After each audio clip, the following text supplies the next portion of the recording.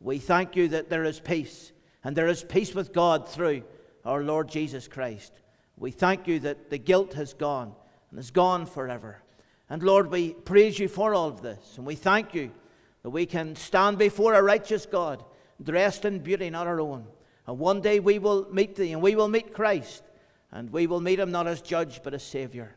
And we thank you for all of this, and for the great and wondrous and blessed and happy hope that we have. And we thank you for all that you mean to us. Lord, as we draw nigh into thy holy presence, we pray for your grace as we worship you today.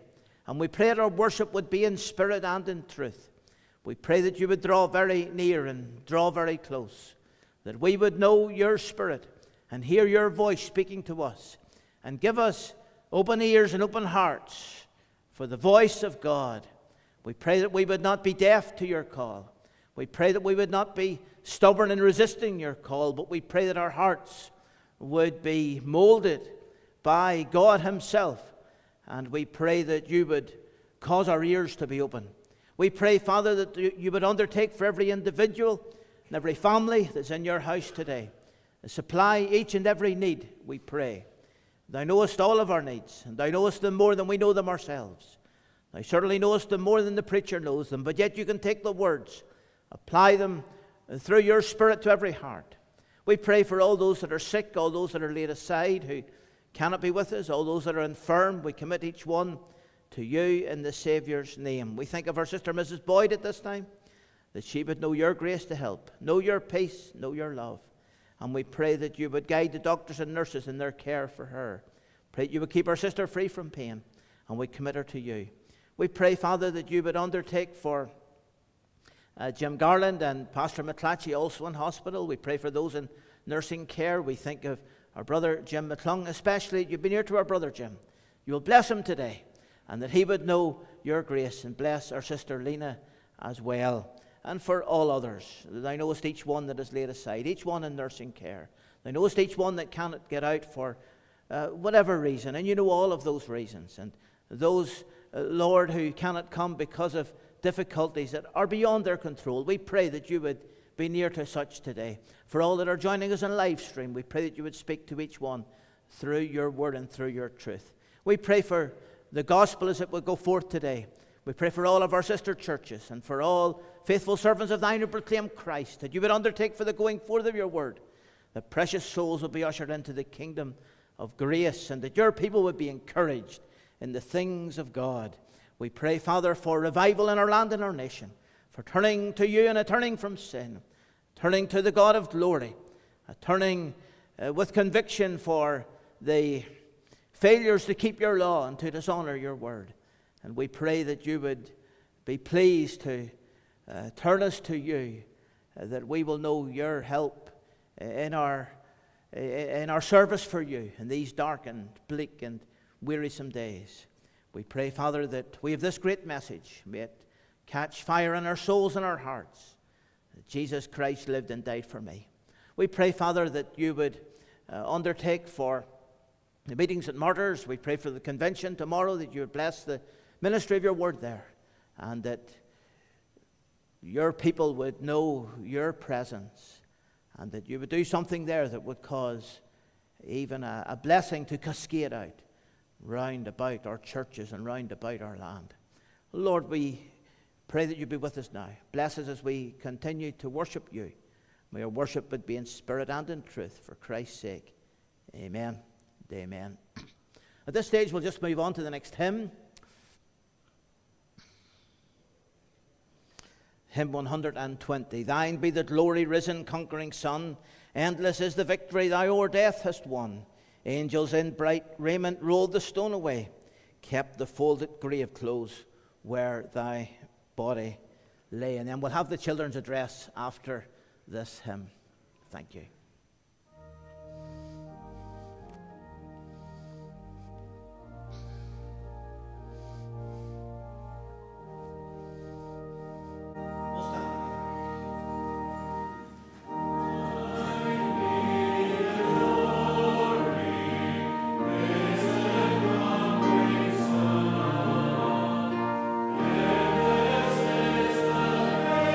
Victory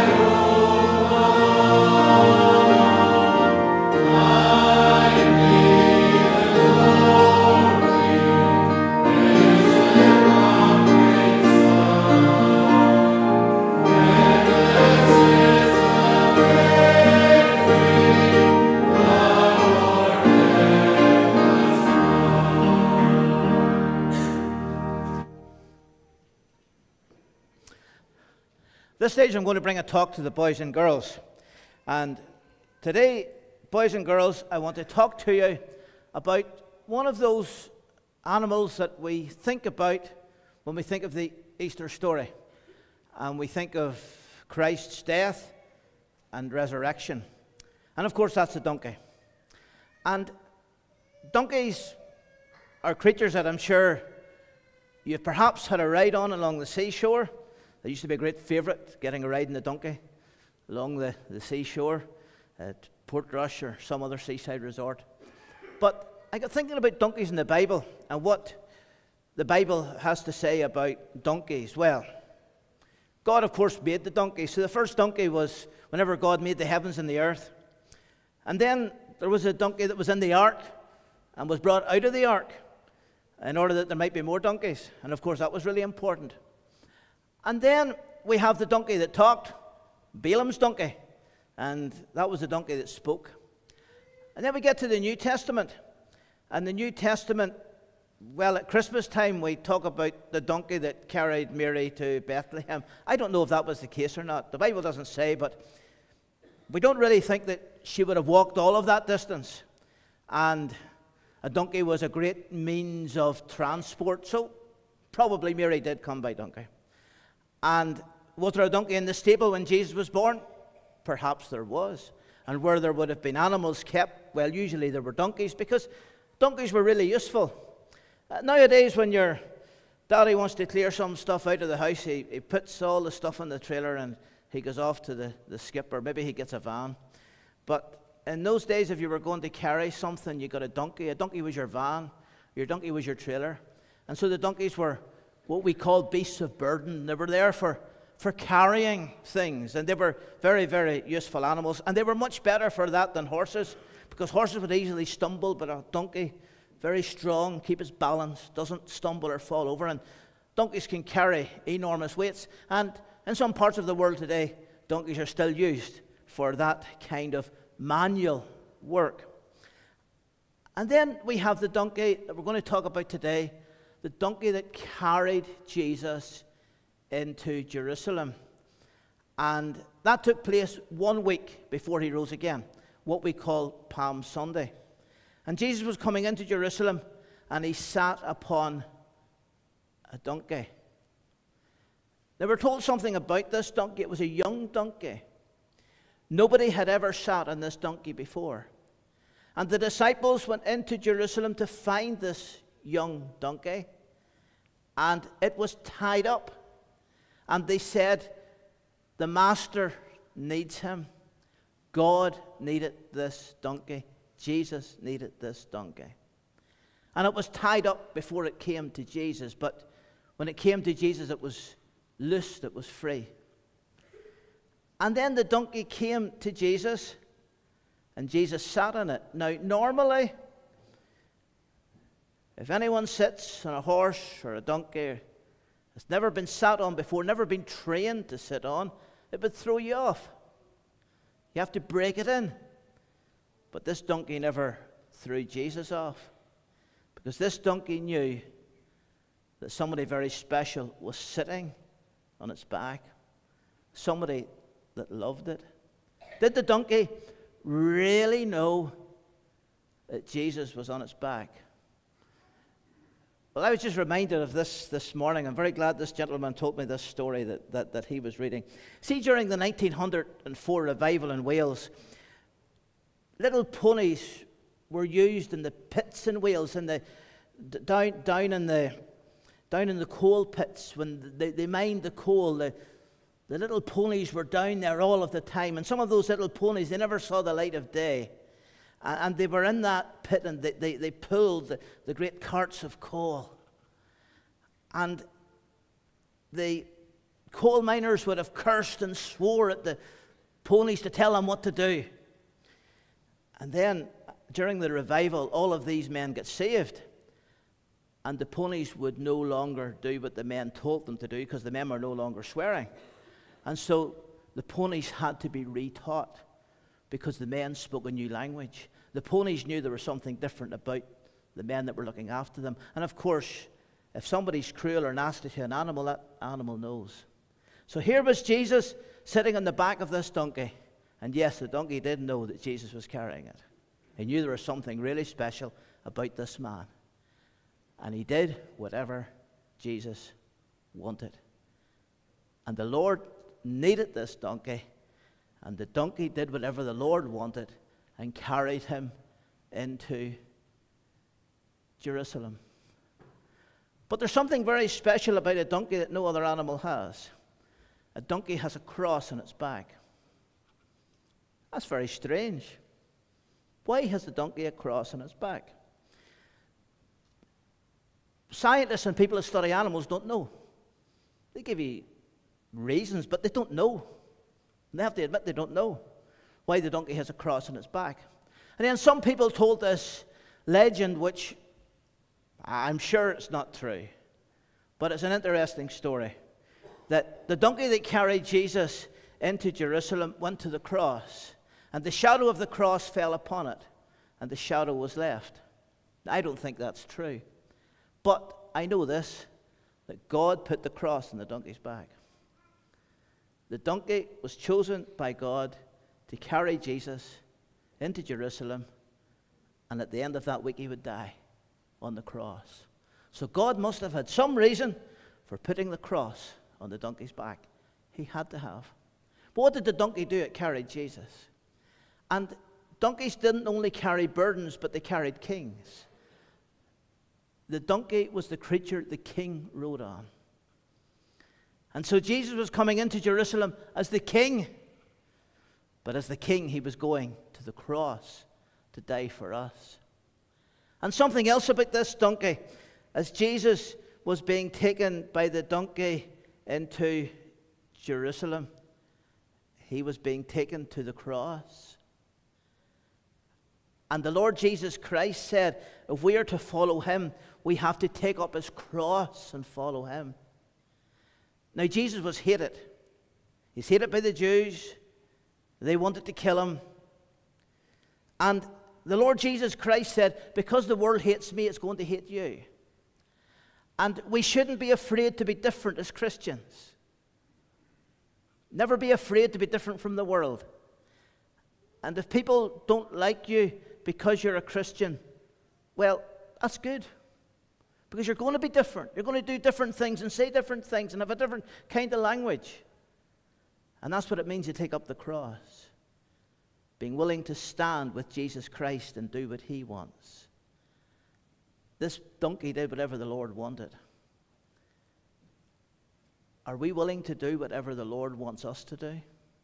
Remember, the donkey was tied before the Lord got it. And if you don't know the Lord as your Savior, you're tied to your sin. But whenever you know the Lord and follow him, you're free. And you'll only be free when you're doing what Jesus wants us to do. So it's only a simple donkey, but it teaches us so much about what it means to follow Jesus and to serve Jesus and to live for Jesus. As I say, I don't think the shadow of the cross was put in the donkey's back at Calvary, but God put the cross in the donkey's back. And the cross should be in our hearts because Jesus died for you and he died for me. And then he rose again.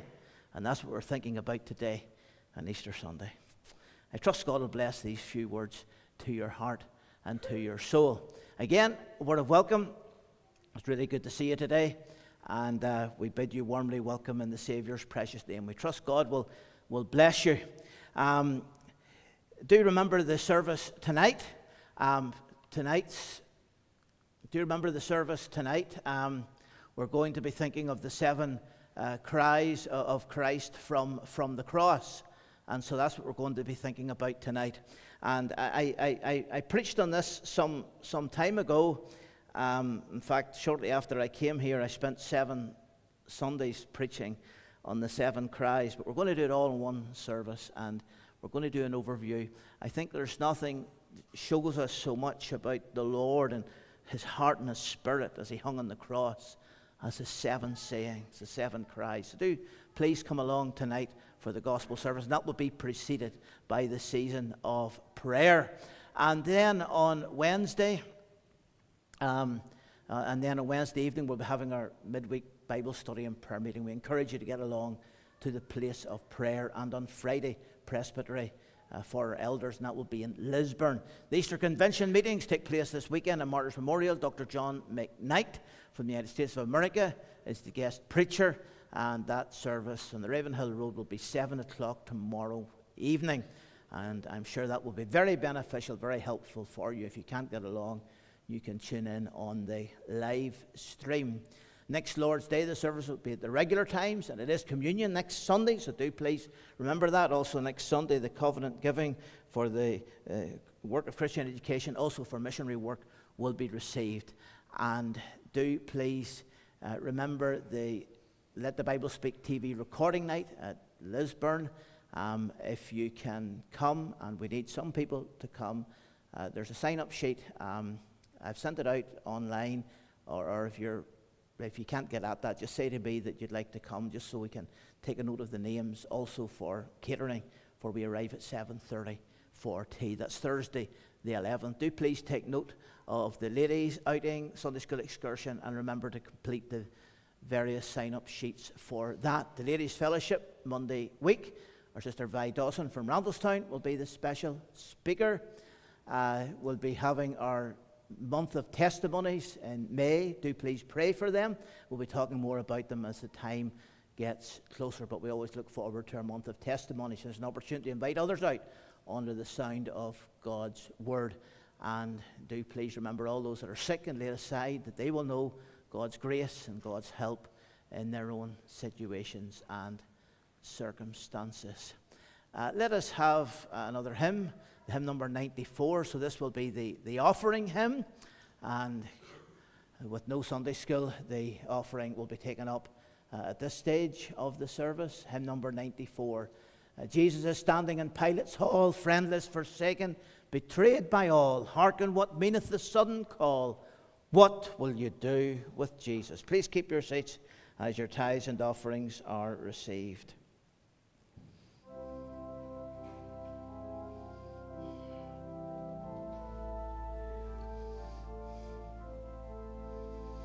Amen.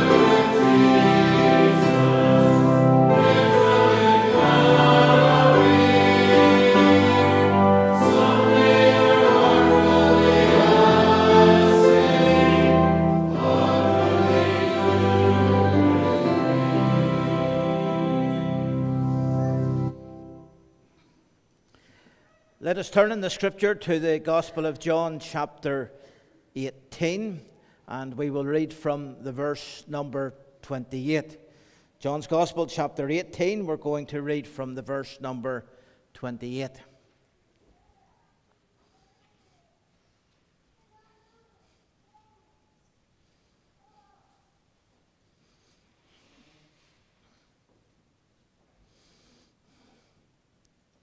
John 18, verse 28. Then led they Jesus from Caiaphas unto the hall of judgment, and it was early. And they themselves went not into the judgment hall, lest they should be defiled, but that they might eat the Passover. Pilate then went out unto them, and said, What accusation bring ye against this man? They answered and said unto him, If he were not a malefactor, we would not have delivered him up unto thee. Then said Pilate unto them, Take ye him and judge him according to your law. The Jews therefore said unto him, It is not lawful for us to put any man to death, that the saying of Jesus might be fulfilled, which he spake, signifying what death he should die. Then Pilate entered into the judgment hall again, and called Jesus, and said unto him, Art thou the King of the Jews? Jesus answered him, Sayest thou this thing of thyself, or did others tell it thee of me? Pilate answered, Am I a Jew? Thine own nation and the chief priests have delivered thee unto me. What hast thou done?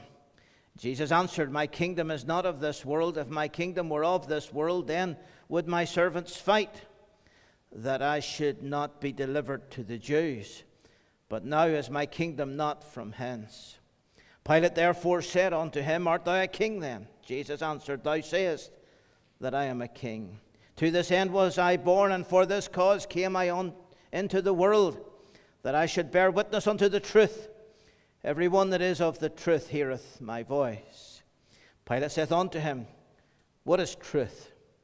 And when he had said this, he went out again unto the Jews, and saith unto them, I find in him no fault at all. But ye have a custom that I should release unto you one at the Passover. Will ye therefore that I release unto you the King of the Jews? Then cried they all again, saying, Not this man, but Barabbas. Now Barabbas was a robber. Amen. We know that God will bless the reading of his word to our hearts. Let us seek the Lord for prayer. Father in heaven, we come to you. We thank you for this service. We thank you for the praises. We thank you for the giving of your people. We thank you for your word above all things. And as we consider your word now and consider this aspect of Christ's life, we pray that our hearts would be touched. May the words of my mouth, the meditation of my heart be acceptable in thy sight, O Lord, my strength and my Redeemer. Amen and amen. The verse 37 of John chapter 18 reads, Pilate therefore said unto him, Art thou a king then? Jesus answered, Thou sayest that I am a king. To this end was I born, and for this cause came I into the world, that I should bear witness unto the truth. Every one that is of the truth heareth my voice. Today we're going to think about the king in Pilate's judgment hall. It is said that the Jews, they gave the world religion, that the Greeks gave the world words, but the Romans gave the world law. And of course there is a lot of truth in that, because the Jewish religion, the Jewish faith, it is the most ancient of all religions and faiths, and indeed in its Old Testament form, it does lay the basis for New Testament Christianity. The Greeks were great people of learning, great people of logic, debate, literature. But the Romans did something. The Romans introduced a common form of law into the world. And Roman law was very regimented. And Roman law produced a degree of civilization in the world that there never was before. And here in John chapter 18, we have the Lord Jesus Christ being tried by Roman law. But he is not just tried by Roman law, but he is also tried by Jewish law, because he was brought before the Jewish Sanhedrin, and that represented the law amongst the Jews. And they could try individuals, but there was one thing they could not do. They could not pronounce a death sentence. Execution had been removed from them by the Romans, and only the Romans could produce a death sentence. So Christ was tried, and he was found guilty by the Jews. But he had to be found guilty by the Romans as well if he was to die. And ultimately, it would be the sentence of Roman law that would send the Lord to Calvary. But of course, it was a total perversion of justice, and it was a perversion of Roman law as well. What was he accused of? In Luke chapter 23, in the verse 2, we have the triple accusation that the Jews brought against the Lord Jesus Christ. And whenever they brought him to Pilate, they said, "We found this fellow perverting the nation." That was the first thing. Perverting the nation. Forbidding to give tribute to Caesar. That was the second thing. And the third accusation was that he himself is Christ, a king. And it would seem that Pilate was not particularly interested in the first accusation, perverting the nation, or in the second accusation, forbidding to give tribute to Caesar, but he was particularly interested in the third accusation, that Christ declared himself to be a king.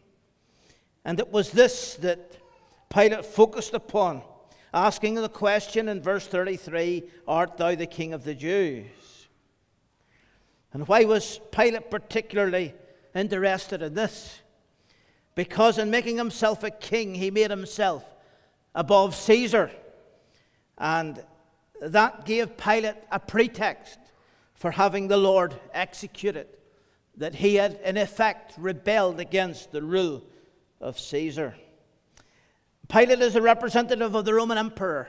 He is the representative of the most powerful man in the world. And before the representative of the most powerful man of the world, Jesus Christ, he stakes his claim to be the king. And as Pilate asks the question in verse 37, "Are you a king?" Jesus answered, "Thou sayest that I am a king. To this end was I born, and for this cause came I into the world, that I should bear witness unto the truth. Every one that is of the truth heareth my voice." And here we have the Lord's confession in Pilate's judgment hall. It was the Apostle Paul who said in 1 Timothy 6, verse 13, "I give thee charge in the sight of God, who quickeneth all things, and before Christ Jesus, who before Pontius Pilate witnessed a good confession." And here we have the Lord's confession. The confession that he indeed is the king before the representative of the Roman Caesar. The king in Pilate's judgment hall. The first thing we're going to notice about this is the splendor of his person. Notice, please, the question that Pilate asked and how the Lord responded. "Art thou a king then?" And Jesus answered, "Thou sayest that I am a king." Regarding the splendor of his person, we notice first of all dignity and serenity. Whenever you think of what had just preceded, the events of that morning when the Lord was arrested, that terrible night when he was tried before the Jews, it was a night of mayhem. The mob coming into the quietness of the garden, taking Jesus away. Judas coming stealthily and treacherously forward to plant the traitor's kiss upon his cheek. The disciples scattering and fleeing in terror. And then Peter following afar off to the judgment hall, and there he denies his Savior with oaths and curses. You think of how they had beat Jesus and how they had brought the most dreadful charges against the pure and spotless Son of God. And then he was taken through the streets of Jerusalem and brought at the early hour to Pilate, the judge, and presented before Pilate. He was facing the cross. He was facing crucifixion. He was facing the most fearful, the most dreadful form of cruelty, execution that had ever been contrived by the heart of man. And yet, he is a figure of calmness and peace and authority. Pilate said, "Are you a king?" And Jesus answered, "Thou sayest that I am a king." This was Christ in effect saying, "I am a king. What you say is right." In the midst of this maelstrom of hatred and cruelty and perversion of justice, Christ, he boldly stated his credentials. "Thou sayest that I am a king." But I also want you to notice the king and his kingdom. Christ had already, before this, stated what his kingdom was. And that is, of course, what drew the question from Pilate. "Thou sayest, are you a king then?" Because Christ had already stated it. He had stated it quite clearly in the verse 36. Whenever Pilate said, "Thine own nation and the chief priests have delivered thee unto me. What hast thou done?" Jesus answered, "My kingdom is not of this world. If my kingdom were of this world, then would my servants fight that I should not be delivered to the Jews. But now is my kingdom not from hence." I have a kingdom, he said. My kingdom. Here was the king talking about his kingdom. My kingdom. But it's not of this world. Doesn't belong here to Israel or to Judea. Doesn't belong to any geographical place. Doesn't belong to any ethnic group of people. Doesn't belong to those who speak a particular language.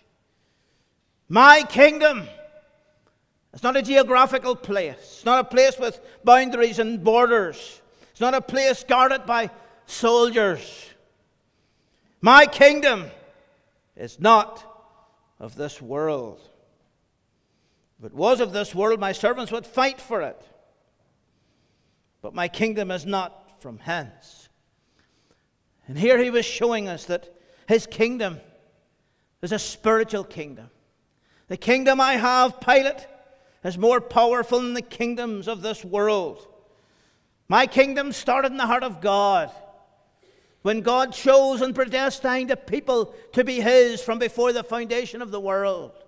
And Christ came into the world to claim these people, to establish them as a church, as a spiritual kingdom in the world. A church that would surpass the Old Testament kingdom that was Israel. You see, Israel was in its death throes here. Its death throes as a nation.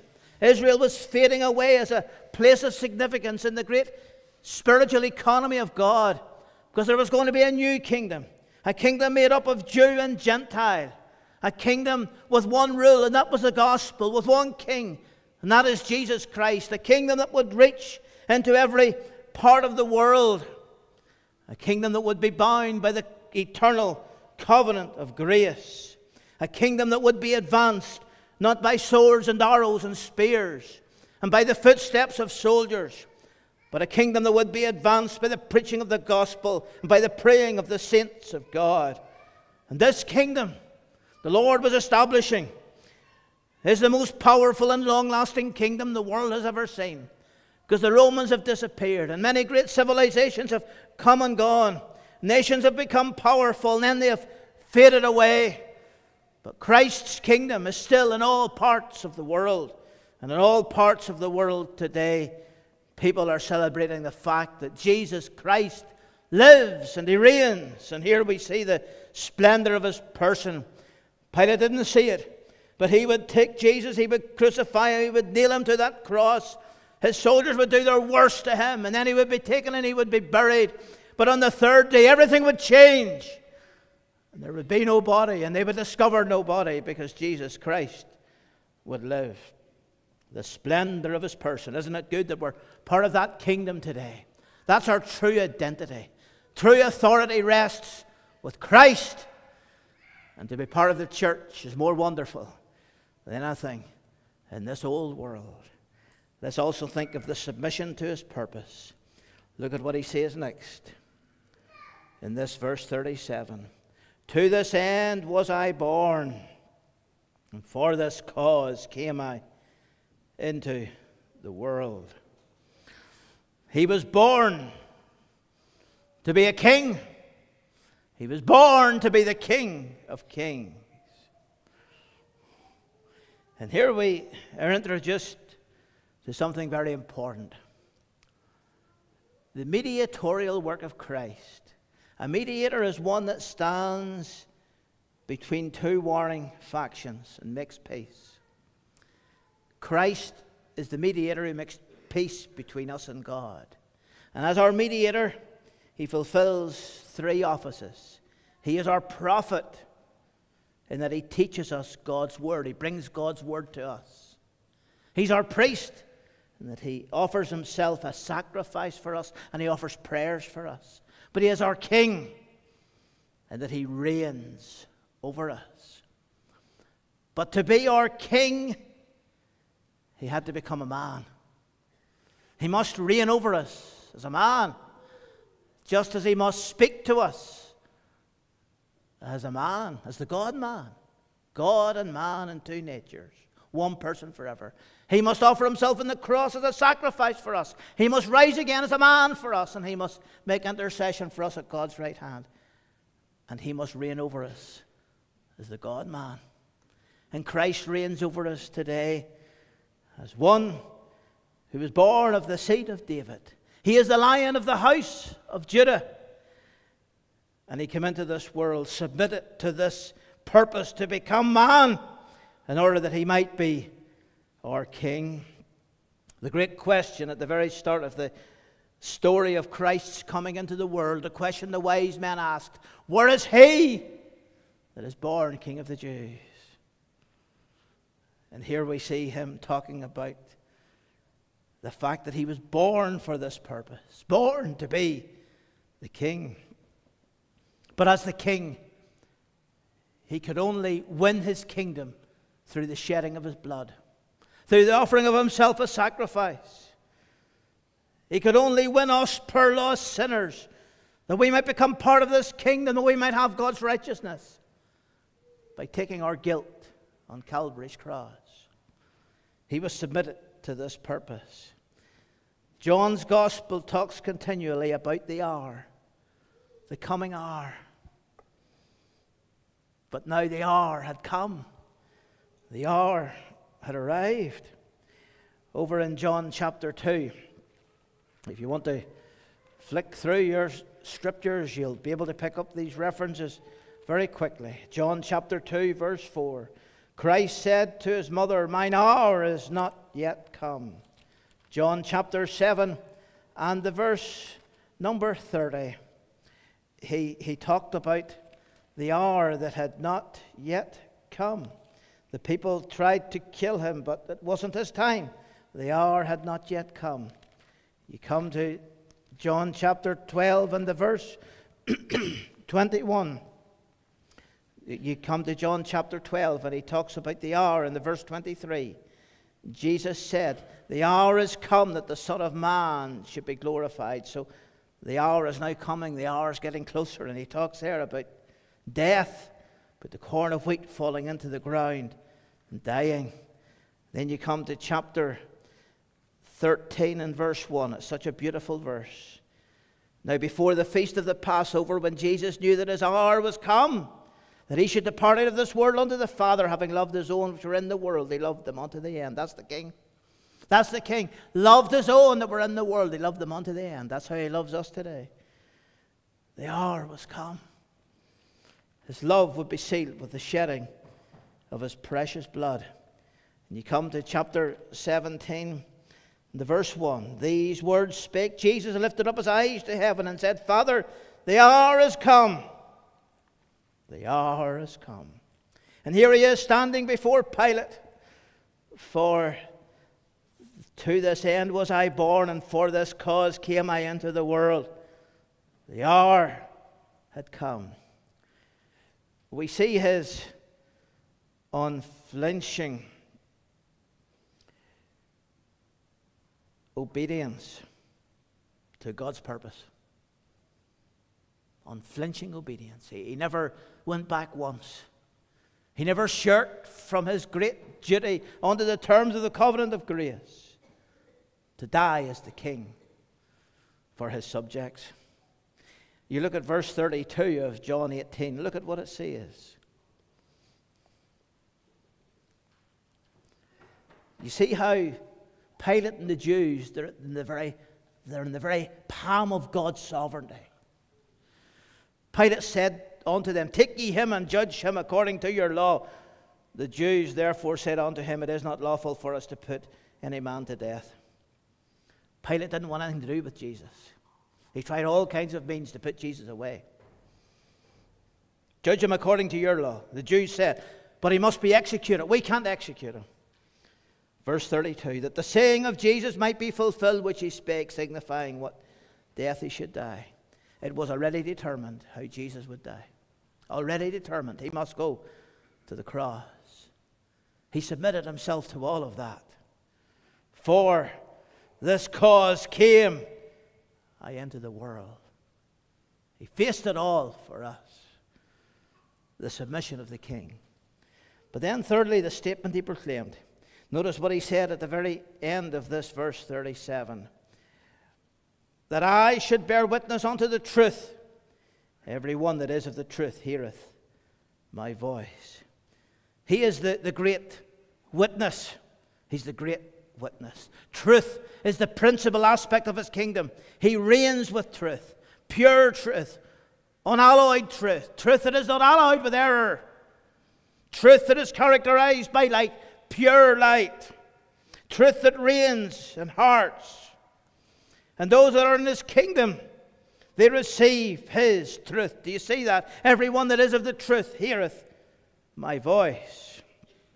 His kingdom is a kingdom of truth. Now, this was something that was beyond Pilate. In fact, Pilate's words in verse 38 are somewhat sarcastic.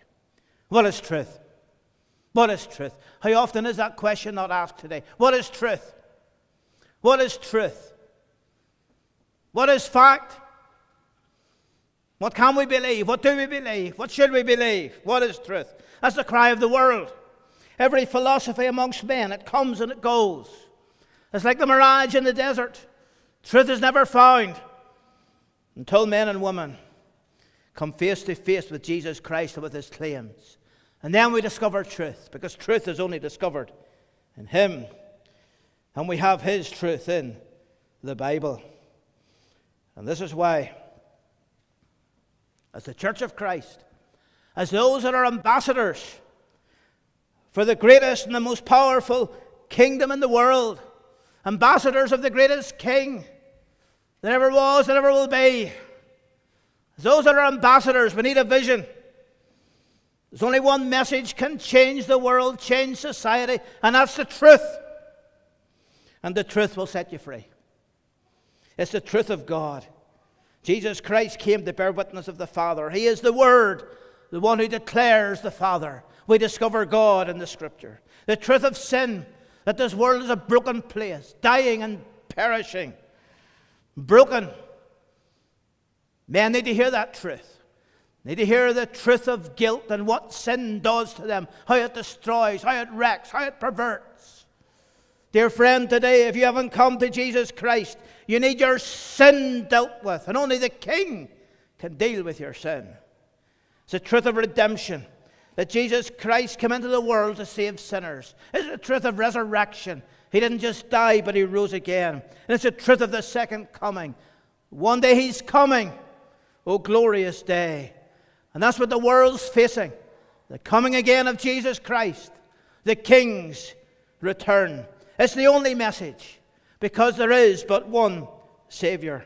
And unless this truth reigns in your heart, you're lost today. Everyone that is of the truth heareth my voice. Have you submitted yourself to the voice of Christ? He's speaking today. He's calling. The King is calling. The resurrected Lord is calling. He's calling today from Pilate's judgment hall. He's calling you with truth.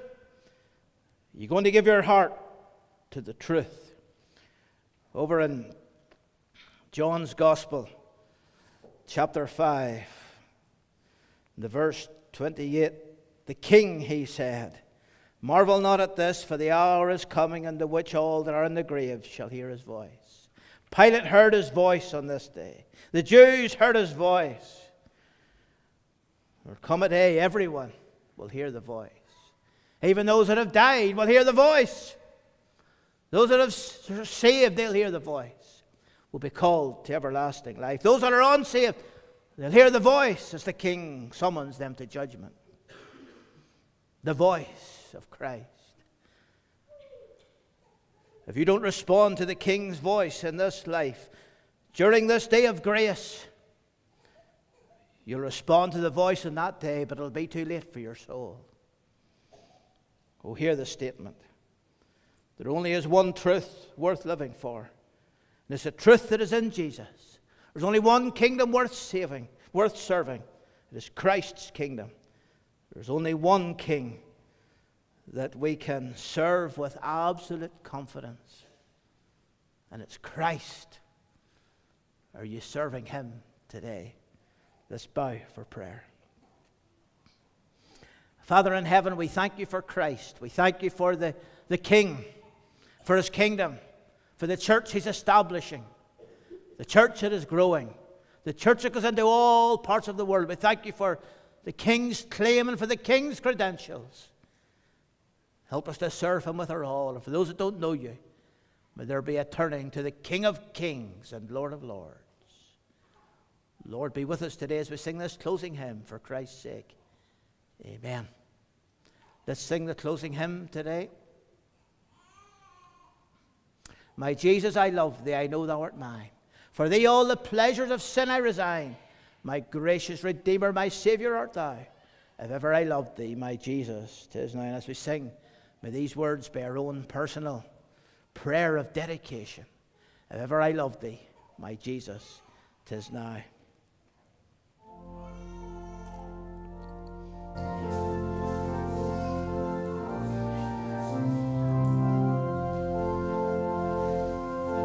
We'll stand together.